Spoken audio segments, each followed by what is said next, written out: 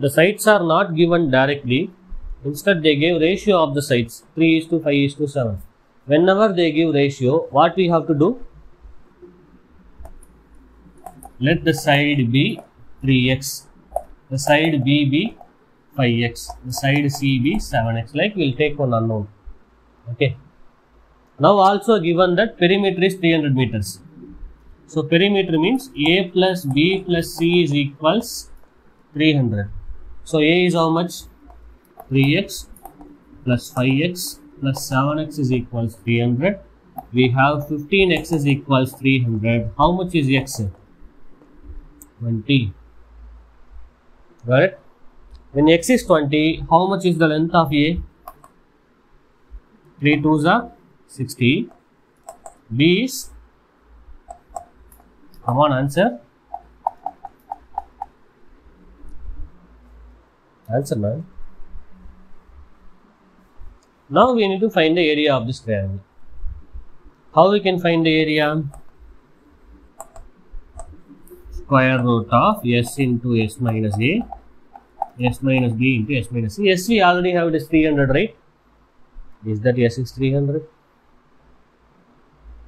Semi perimeter, half of it. Okay.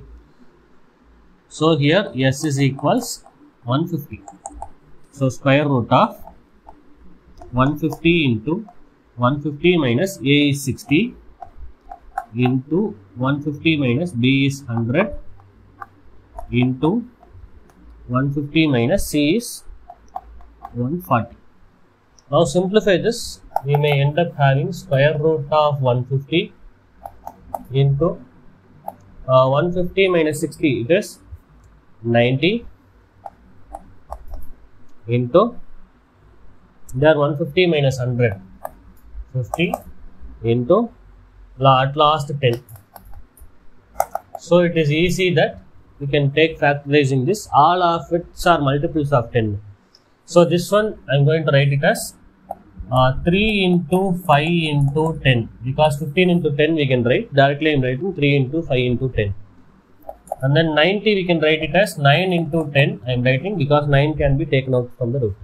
And then 50 can be written as 5 into 10, and then 10 can be written as it is. Now we have to find such pairs.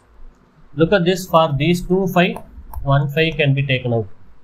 For these two 10, 1 10 can be taken out. For these two 10, again 1 10 can be taken out. Remaining anything could be taken out. This 9. For the 3 can be taken out. And then here root 3. So we have 10 tens are 100. 100 into 5, 500. 500 into 3, 1500. Root 3 square units. No, not square units. They are given 300 meter, right? Yes. Meter square. Okay. Here when you write ABC also, see 60 meter, 100 meter, 140 meter. Like this you can write. So what would be the therefore statement? Therefore, the area of the triangle is 1500 root 3 meter square. That's all. Any doubts? So far we have seen 3 type of question.